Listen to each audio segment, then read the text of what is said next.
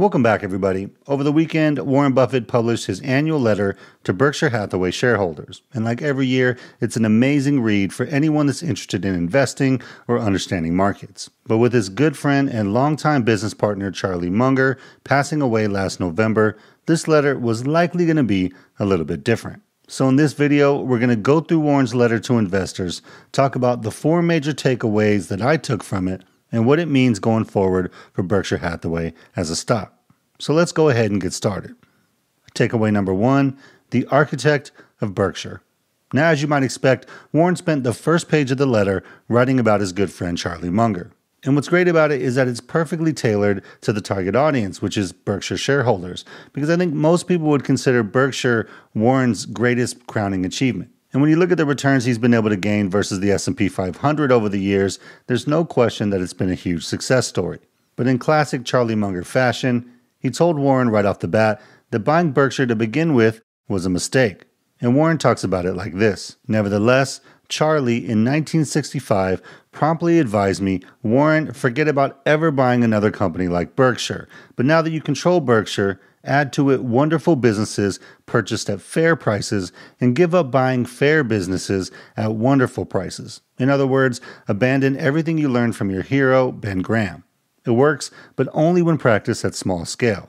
With much backsliding, I subsequently followed his instructions. So a couple things about this quote. When I initially heard it, it was Warren who said it, and I didn't realize that it was actually originally from Charlie. And so much so that my actual spreadsheet workbook that I use has it in there as a reminder, but I have it attributed to Warren, so I'll need to change that. But it's this idea that trying to find okay companies at great prices is an inferior plan at a large scale than finding great companies at okay prices. Now, obviously, it gets a little deeper than that, and everyone's going to have a slightly different perspective on what exactly it means, but that's overall the gist. And that's really part of the reason why I've still been buying big tech companies in 2023, even though everyone's saying that they're overvalued. And this is where the idea that great investors always need to be contrarian really kind of hurts retail investors, because sometimes the winners are just the winners, and we shouldn't try to get too cute with it. But going back to the letter, Warren goes on to explain that Charlie was really the architect of the Berkshire that we know today, and that Warren really played more of a general contractor role who executed Charlie's vision on a day-to-day basis. Part of this, I think, is just Warren being Warren. He's being very humble. He doesn't want to make it about himself, but then also wanting to showcase and highlight his dear friend and all that he meant to the company. And you can tell that Warren deeply admired his friend with how he wrote this part. Charlie never sought to take credit for his role as creator, but instead let me take the bows and receive the accolades. In a way, his relationship with me was part older brother and part loving father. Even when he knew he was right, he would give me the reins, and when I blundered, he never reminded me of my mistake. And it's pretty crazy to read that paragraph because it reads almost like a young man talking about his father who he respects. And I think it just shows how much Warren really looked up to Charlie. So pretty amazing stuff. And I'm sure having to write something like this was probably pretty tough, but it was a beautiful, lasting tribute to a lifelong friend. Okay, let's get into some of the other ideas of the letter. Takeaway number 2, expectations for growth going forward. Now, Berkshire Hathaway is the 7th largest U.S. company at around $900 billion in market cap. And while they've had an amazing history of beating the S&P 500, it seems that Warren may be hinting in his letter that going forward, expectations should be slightly different. He starts off talking about the goal at Berkshire, which shouldn't really be a surprise. He says, our goal at Berkshire is simple. We want to own either all or a portion of businesses that enjoy good economics that are fundamental and enduring.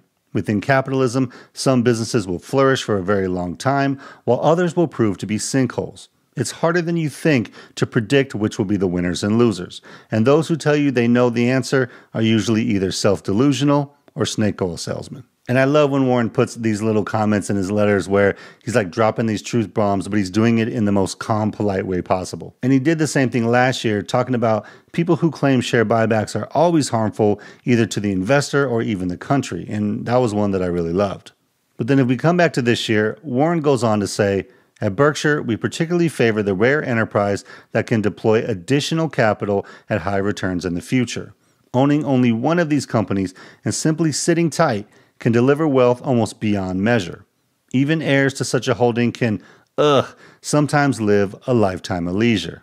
And this idea that you only need a few winners is something that Warren actually talks about quite a bit, because we should never assume that all of our picks are going to be winners, but it only takes a couple big winners to make up for everything else. But turning back to Berkshire, Warren talks about why it's been getting harder.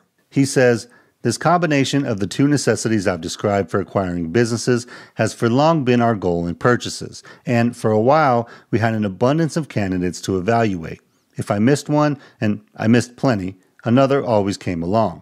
But those days are long behind us. Size did us in, though increased competition for purchases was also a factor." And then just a couple paragraphs later, he mentions something that I think is the most important comment for current Berkshire shareholders to think about. There remain only a handful of companies in this country capable of truly moving the needle at Berkshire, and they have been endlessly picked over by us and by others. Some we can value, and some we can't. And if we can, they have to be attractively priced. Outside the U.S., there are essentially no candidates that are meaningful options for capital deployment at Berkshire.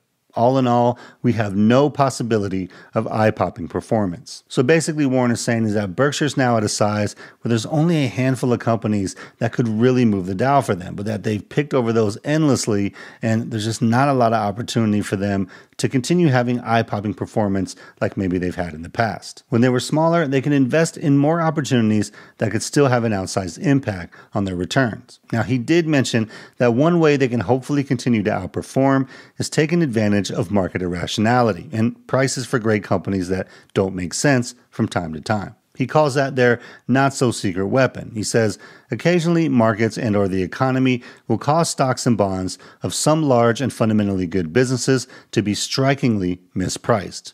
And also, Berkshire's ability to immediately respond to market seizures with both huge sums and certainty of performance may offer us an occasional large-scale opportunity. So clearly, they're going to continue to try to find good opportunities, but I think it's pretty obvious that Warren's trying to set the expectation that being able to beat the market the way that they have in the past may not be as easy going forward. And he says that just a little bit more clearly here. With that focus, and with our present mix of businesses, Berkshire should do a bit better than the average American corporation, and, more important, should also operate with materially less risk of permanent loss of capital. Anything beyond slightly better, though, is wishful thinking. And the reason why I say he's hinting at not being able to beat the market is because the average American corporation right now isn't beating the market. The Mag 7 companies are driving a lot of the market return, at least recently, and I'm assuming what he means by average is not one of those. So the questions that I think current Berkshire shareholders should be asking themselves are, what are your expectations for Berkshire as a stock? Is it to actually beat the market, or is it to get a decent return with a lower amount of overall risk than a lot of other companies out there? If it's the latter, then you're probably okay. But if it's the former, you might want to make sure your expectations fit with what Warren's view of the future is. And that's actually why I thought this part of the letter was the most interesting one by far. And even though I saw a couple people cover it, I think most people kind of skipped it and talked about other parts instead. But anyway, let's move on to the next takeaway, and it's takeaway number 3.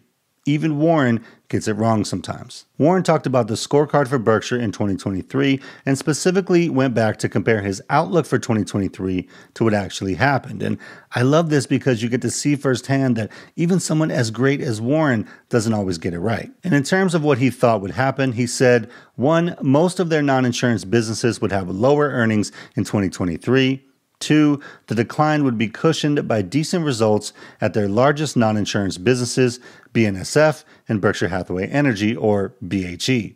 And 3, their investment income was certain to grow because of their large treasury bill position. And then lastly, 4, that their insurance businesses would likely do well. Now, while Warren was pretty much correct on 3 of those items, he talked about how he missed on his expectations for BNSF and BHE. Now, BNSF is the largest of 6 major rail systems in North America, but their earnings last year declined more than Warren expected due to a couple things. 1, their revenue fell, and 2, their wages increased at a rate that was far beyond inflation, an issue that he says may recur in future negotiations. And just in general, their profit margins have been in decline since Berkshire purchased it. Now, on the BHE side, he says that most of their electric utility and gas pipeline businesses performed as expected, but that the regulatory climate in a few states has raised the possibility of zero profitability or even bankruptcy. And that's because of certain states trying to move away from the fixed but satisfactory return pack that electric utilities have used to finance their growth for more than a century. And I'm not going to get into the details of that like I understand it at all, other than basically the information that Warren put in the letter. But he tries to bring home the discussion with the following paragraph. When the dust settles, America's power needs and the consequent capital expenditure will be staggering.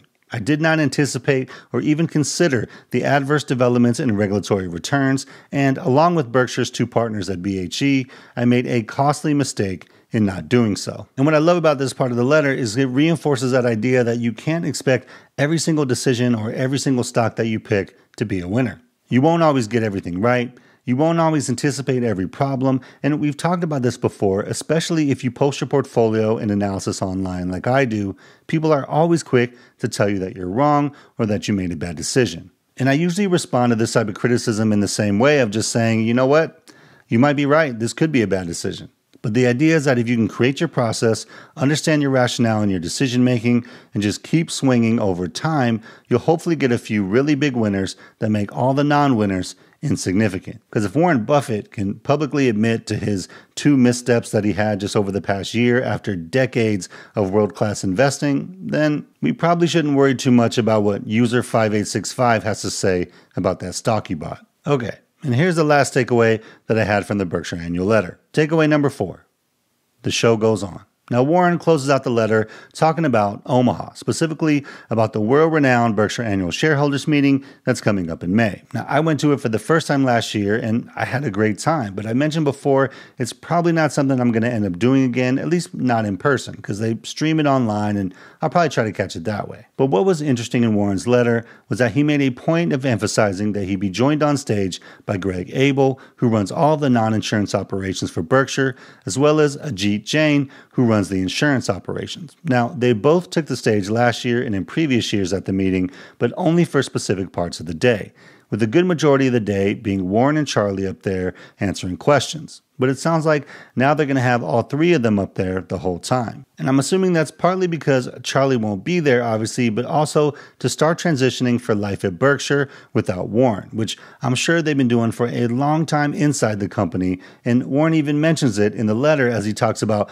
Greg Abel being, in all respects, ready to be CEO of Berkshire tomorrow. But I think it's just another way to start getting that public perception and confidence in their succession plan out there. Now, one thing Warren always makes clear in his letters and his interviews is his intense love for Omaha.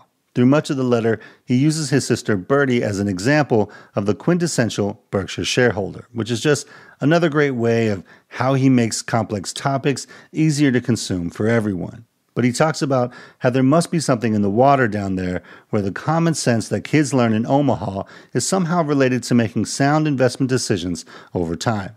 He compares it to the phenomenons that have helped produce Jamaica's long line of world-class sprinters, Kenya's legendary marathon runners, and Russia's chess experts. Then, probably in the biggest surprise of the whole letter, Warren uses the magic word, AI, wondering if he'll have to wait until AI someday produces the answer of this mysterious puzzle. Now, I thought this was great because had you asked me beforehand if the word AI would have been in Warren's letter this year, I definitely would have taken the under, but even Warren can't resist talking about it. Anyway, it'll be interesting to see if the same amount of people come out to the shareholders meeting or if it starts to dwindle down. In my opinion, it's one of the most interesting events for investors to check out, and I loved being able to experience it at least once in person.